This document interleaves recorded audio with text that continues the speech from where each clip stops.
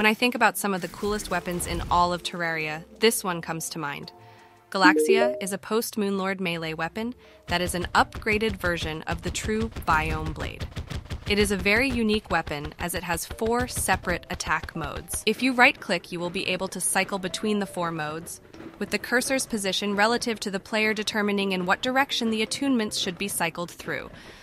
The first selectable mode is Phoenix's Pride.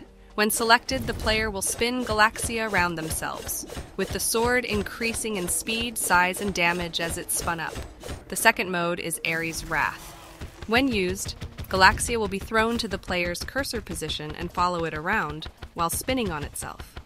The third mode is Polaris' Gaze. When used, the sword will be held out in front of the player, with a bright glowing star materializing on the sword's guard, and 3 concentric rings of stars appearing one by one around the blade. Hitting enemies with the blades charges them up, which increases their size, damage, and hit frequency. The final mode is Andromeda's Stride. When used, the player will hold the blade out in front of them, charging it up slowly.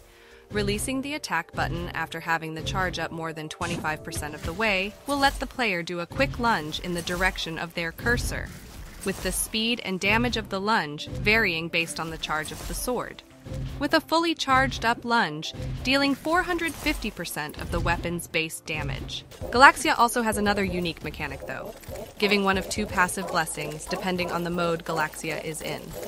Its passive effect is indicated by the color of Galexiz's fiery blade, with the Cancer's blessing being granted when it appears with crimson hues, and the Capricorn's blessing being granted when it uses cooler blue tones. For every 8 seconds you use the sword, you will spawn one of these passive blessings.